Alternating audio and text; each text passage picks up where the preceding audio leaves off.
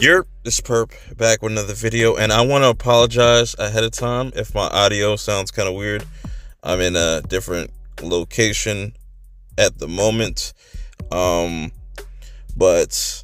I wanted to kind of make a follow-up video of my overview or review of the HBO Max app that just launched. If you haven't gone and seen that video, click this link right here. But this video is pretty much going to be a straightforward top 10 movies you could watch right now. I know they're going to add stuff over time, but these are some of my recommendations. This goes by, like, it could be franchises or whatever. Hit that like button, hit that subscribe button, and let's get right into this video. Follow me on Twitter at perpminded420. So starting with a classic at number 10, I got it. Set It Off with Jada Pinkett Smith, Queen Latifah, Vivica A. Fox. You know, this is a star-studded cast at the moment. You know, these ladies fucking killed it. They made a classic that people will always remember. If you haven't checked this out, I don't know what you're doing. Definitely hop on the app and check out this movie.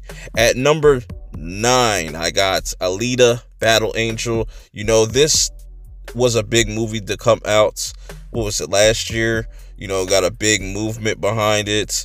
Comes from that anime space. So, you know, if you haven't checked this out, this is a dope movie, and help support this movie because this movie shows you that anime adaptations can be done in live action. So I definitely recommend you go check this out. Next, number 8, American Pie, the American Pie trilogy. You know, they got American Pie 1, 2, and 3. Kind of went overboard with the spin-offs and whatnot, but I still think that this is worth checking out if you haven't. I think it's a very underappreciated comedy franchise, one of the best out there, most definitely. So I definitely highly recommend you checking out American Pie, all 3 movies. Number 7, Indian in the Cupboard. This is another classic. These are a lot of classics on HBO Max. If you haven't seen Indian in the Cupboard, it is a fun time. Your kids will love this movie. That's another thing about HBO. They have a lot of things on here that kids could watch. You know, this was a fantastic movie when I was growing up. Still holds up, makes me laugh.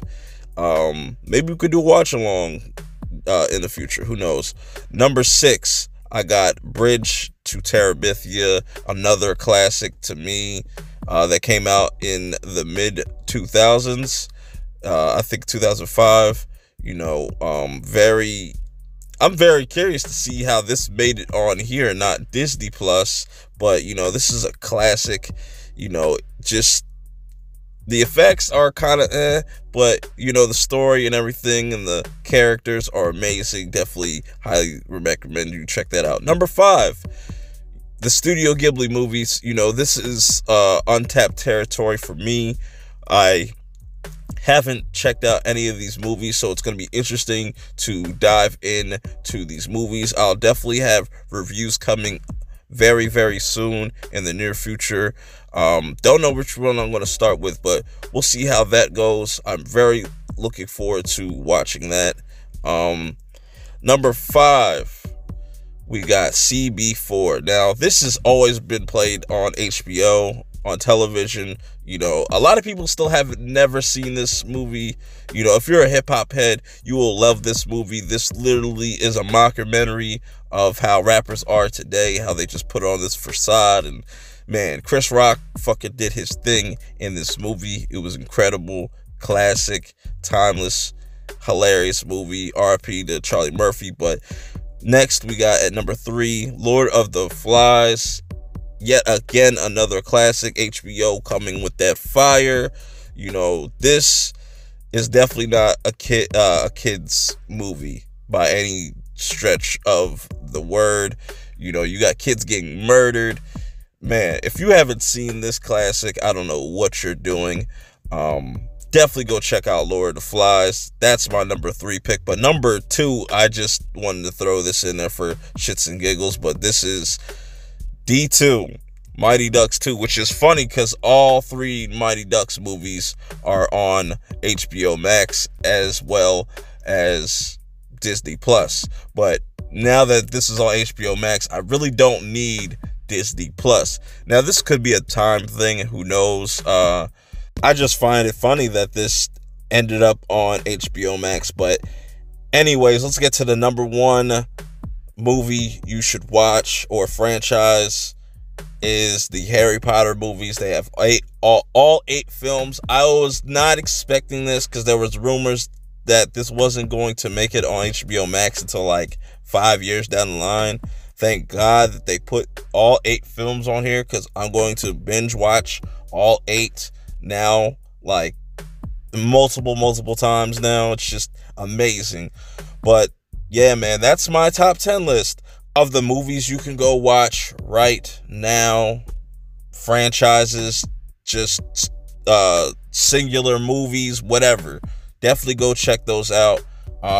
Let me know what y'all would want to see on this channel. Would you all want to, partake in some watch-alongs? You know what I'm saying? Let me know. I'll make a poll sometime in the future, in the very near future.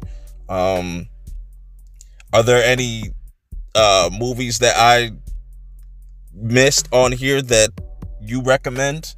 Or have you seen any of these movies on my list? Let me know in the comments below your thoughts and feelings. Till next time, I will definitely have my top 10 TV shows coming up very shortly after this video uploads, and I'll have the Looney Tunes cartoon review up later on today as well. Till next time, I will see y'all later.